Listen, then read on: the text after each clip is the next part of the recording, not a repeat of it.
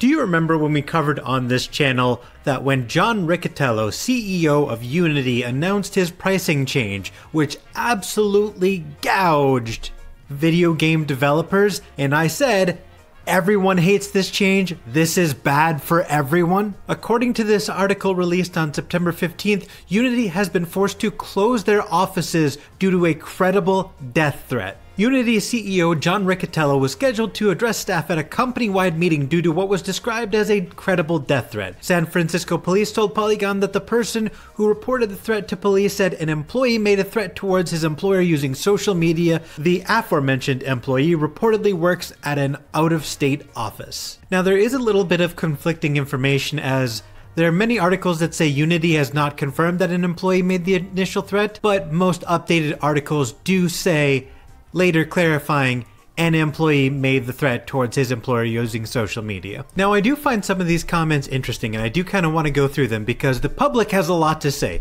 For example, since we now know this was an employee, there's like a 99% chance the quote credible death threat was something like John Unity should jump off a cliff. Or comments like, the death threat was made by a Unity employee. This was confirmed by the police today. I'm 99% sure the whole thing was a sham, and this death threat was called in under instruction by one of the higher-ups just so they would have an excuse to avoid this company-wide town hall meeting and not have to answer any questions or concerns.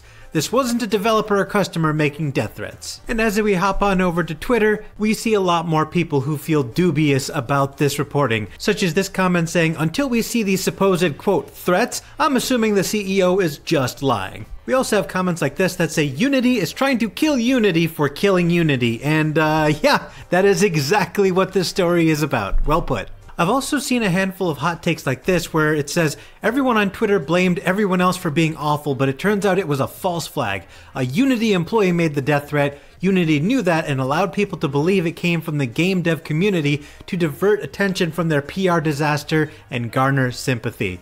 Now, I've seen this take a couple of times. I've never actually seen anyone on Twitter blame anyone other than the employee for the threat, so I don't really consider this a false flag. And even if Unity did allow people to believe the threat came from outside of Unity, that still doesn't make it a false flag. It just means they didn't share information because they wanted to maximize the sympathy unto themselves. Withholding from information is not a false flag. Rather than go through a bunch more comments, I'm just going to go over this one that basically summarizes the two most common things that I see, which is, so that means that either one, the Unity employee genuinely hated the company that much, which, judging by everything we know about Unity, is entirely possible. Or two, Unity paid the employee to make a fake death threat, which is, again, something I keep seeing repeated everywhere. I'm seeing false flag accusations. I'm saying this is an inside job. This whole thing is fake.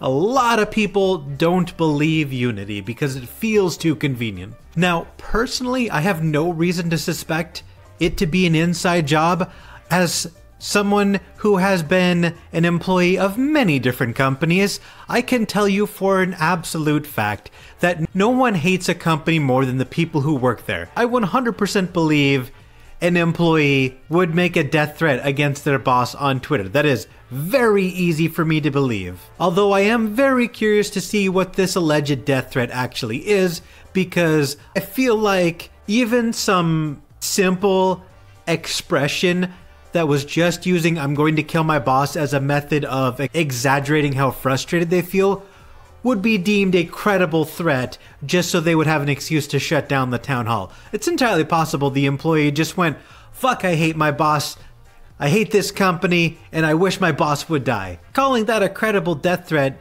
benefits the company a lot because it gives them a way to garner sympathy and push some of the heat off of them. I also don't think it makes sense to pay someone to threaten to kill you on social media, on account of that being a crime and the fact that police would get involved, and it just doesn't make sense. There's no amount of money you could give me to risk being investigated by the police and potentially going to prison. My freedom is worth more than money. That doesn't make sense to me. But ultimately, those are only opinions, and I'm very curious to hear yours in the comments section down below.